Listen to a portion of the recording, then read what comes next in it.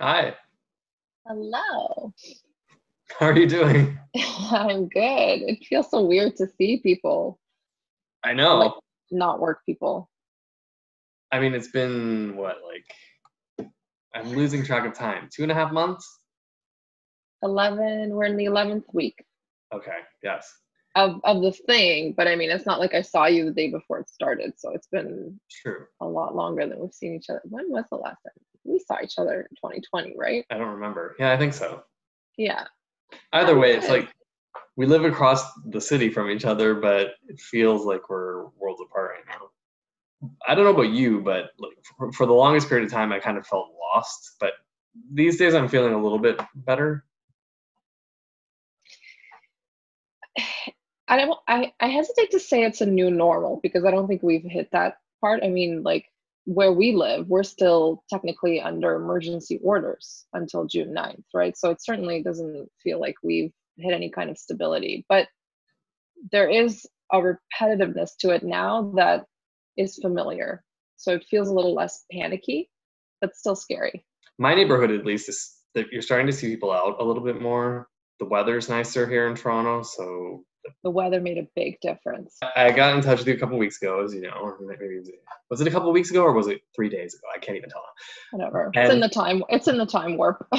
exactly, and I thought we could maybe catch up on Zoom and also do it as a video for the YouTube channel because we found over the past couple months a lot of people have decided to marathon Bergman, and the activity on a I lot of the know. videos has been crazy.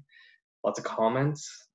I thought it was a good opportunity to catch up because, I mean, for a lot of the viewers, this series just wrapped up relatively recently. But for us, it's been what, like 4 years? Oh, more than that. 5.5, no? You're probably right. Again, I've totally lost track of time. Well, because we wrapped filming it, but then you still had quite a few duties left to edit, so you were a bit closer to it. For me, I feel like we shot the last episode, we clinked our glasses, and I went about my merry way, and you were there on your computer editing away.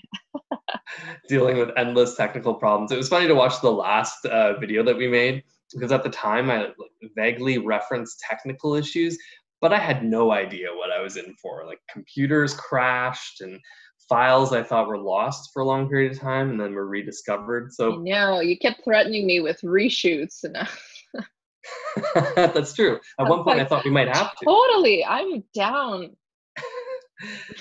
I don't know about you, but it's very weird to get questions about movies that we watched like 6 years ago, but very specific questions. I mean, I love the questions, but I'm not as familiar with the films as people might Mm. assume.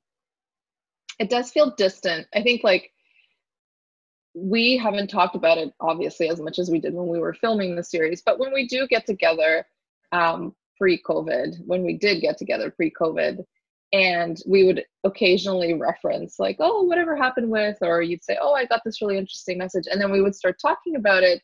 The cobwebs would lift eventually, and we'd be like, oh yeah, I remember. It was.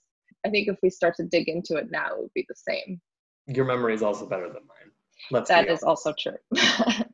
But I think one thing that really reminded me that all of this time has passed, not during COVID, but before all of this, is all the actors that we've lost in the past couple of Mm. years. I mean, Bibi Anderson, Erland Josephson, Max von Sydow, most recently. A lot of the people that we took for granted even a couple of years ago are now Mhm. gone.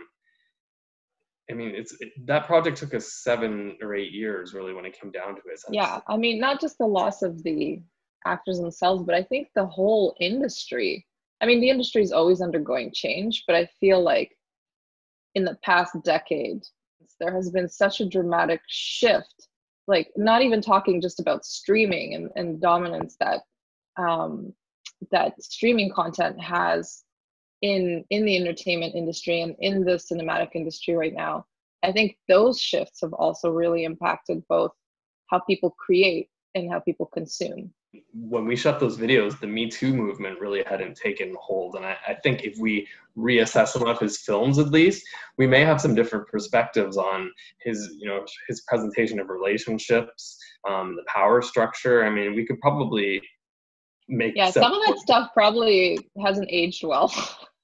No, and I mean, it hadn't when we watched it, but just so much has shifted in a matter of 4 years. Mm-hmm.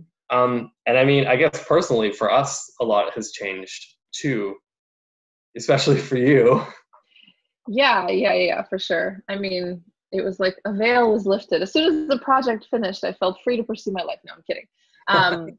But in all seriousness, you're right. Like, I mean, I got married.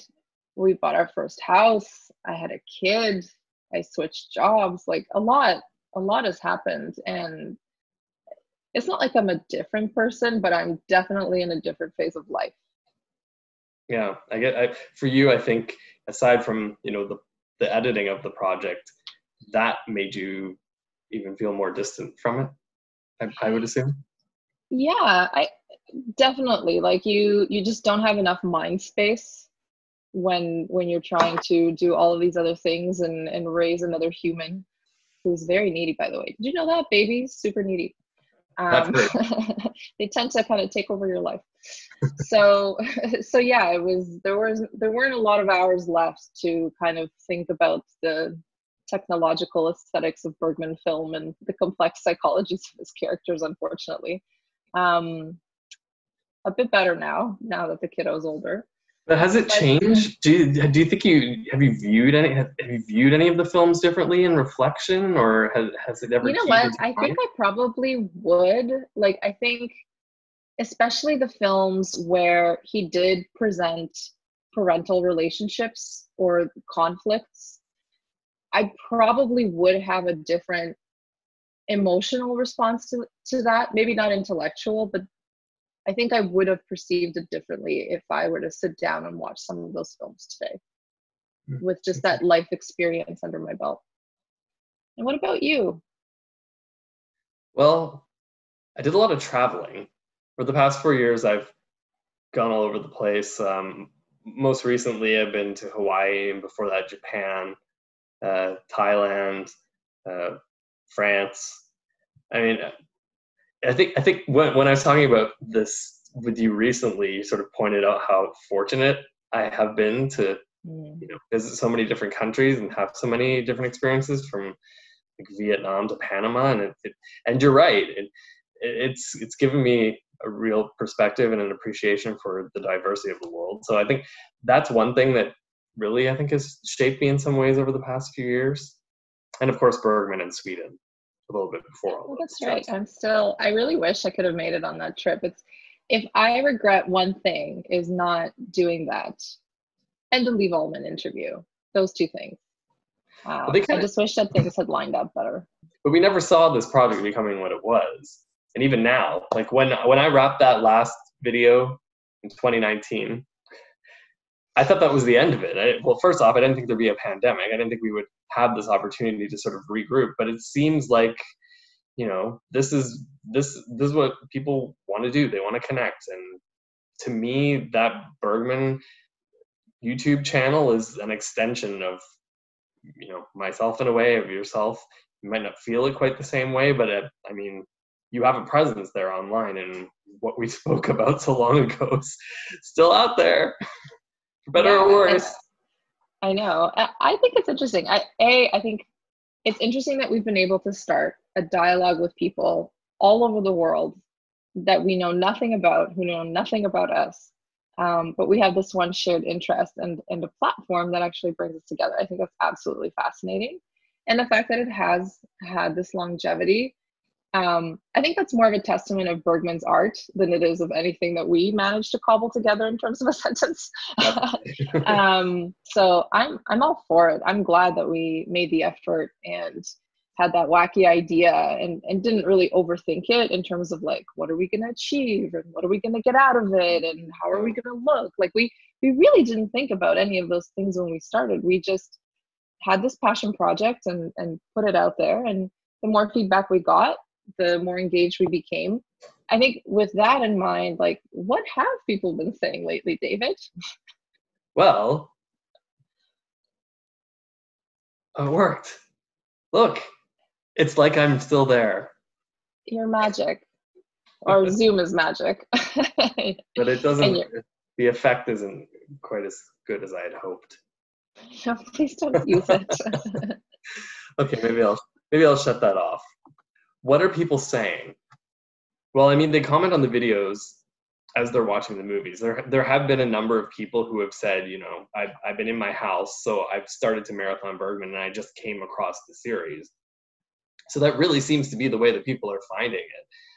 But the one thing that has remained consistent in a lot of the conversations that people have posted on the YouTube channel is that big question of what's next? Who are you going to produce videos on now that you're done Bergman? And I mean, we pointed out it's been 4 years and we haven't done a single one until this. Well, yeah, and I mean, it's nuts. But that, I don't think that's unique to this instance. Like, I think we've been getting that all along over the years. So who did we see? We got Fellini, Kubrick, yeah. Were you the one that suggested Michael Bay? Yeah, it sounds like me. But that was a lark. I was just being facetious. I know, but it was still a suggestion. I don't know. I think I've gotten also to that stage of maturity where I really question, do we need more content out there? Like, are we making something of enough quality and substance and contribution to society that it really needs to be put on the internet at this point? But what I would definitely do is just hang out with you and watch great films without making a project out of it. Yeah, but I feel like, I mean, we have been doing that, but yeah, both you and I we're the kind of people that are like, okay, we have this, so now what will we make of it? I know, we need a purpose. Exactly. I wouldn't say no. It's just the timing has to be right. And maybe it wouldn't be like having the experience and the hindsight now. Maybe we wouldn't pick something quite as ambitious. It's really finding that space that doesn't already exist, so that, as you said, you're not just making content. What we intended to do here was make something unique. I'm glad it's out there, and I hope that it continues to encourage people to discover. I'm really glad we had a chance to do this. I think this is probably one of the things that I've missed the most, is just our banter, and this kind of notion of maybe future discovery. Like, are we going to do another series? Who would it be? Like, I'm glad we had a chance to revisit again. Yeah, I've to be honest, over the past few weeks, just seeing people interact with the videos, I mean, it's been isolating in here, and that kind of stuff does mean something. I mean, I could say it doesn't, but it does. I mean, it's encouraging to know that, you know, something we put our hearts into still has a life out there, and that people are finding it useful. But I mean, I hope when this is all over that we get back to discussing movies off of Zoom, in person, social distance, physically distance, whatever we have to do. But I miss it, and I miss you. Same.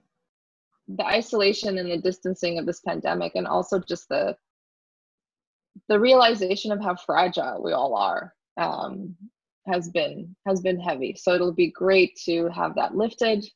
Hopefully this will all start to fade away. Well, it was good to catch up with you, and it was so good. Let's chat again soon, I guess.